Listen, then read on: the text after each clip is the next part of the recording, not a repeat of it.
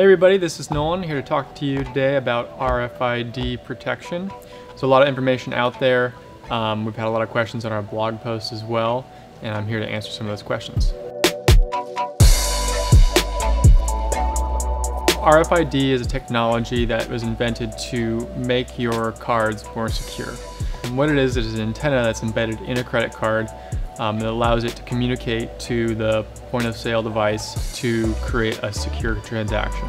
It has been added to payment cards as a means of an extra layer of security, but it's also used in company access cards, transit cards, and anything else where scanning from a distance makes the process much more efficient. There's a few different technologies out there, and we're going to show you a way so you can see which types are used in your cards. The main types are chip and pin, RFID, and NFC.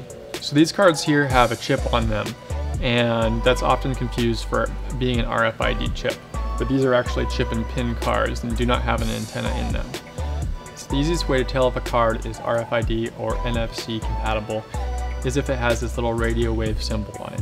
You can see if there's an antenna in your card simply by going in a dark space and using a bright flashlight to shine through the back of the card, and you'll be able to see the antenna that surrounds the edge of the card. RFID uses a scanner to remotely power an antenna in the card, which then triggers it to send a signal back to the scanner. The way that RFID protection works in our TraveX wallets is simply by putting the antenna that's in your card next to a metal plate that keeps it from being powered up enough to send a signal. So there's no 100% effective way of eliminating this. What our products do is greatly reduces the distance of which the signal can be read. So with TraveX wallets, the amount of protection that they provide is based around how much metal eventually ends up covering the card. So for products like our original 2.0 and our Armored Summit, these both have really high levels of protection due to the full metal front and back plates. Because the RFID antenna is around the perimeter of the card, covering that area with the metal plate is what effectively disturbs the signal. So as you can see with this Summit wallet, this interior area is open, but because it has the pretty thick metal rim, it effectively can block that signal. RFID is not a big threat to payment cards because the information that they transmit is encrypted. But there may be other cards in your wallet that are using non-encrypted information, and those are the ones that this will help out with. So even though some technologies are more secure than others, it's always good to take precaution and reduce any risk there might be. So besides RFID, there are many other easier ways that your information can be compromised.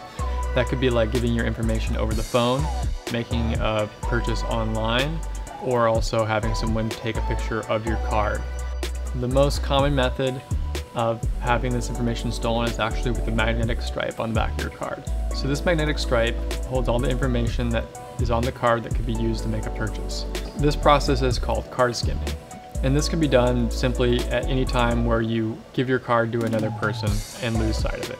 So you want to be careful about any time that you give your information away over the phone, plug it into a website, or lose sight of your card.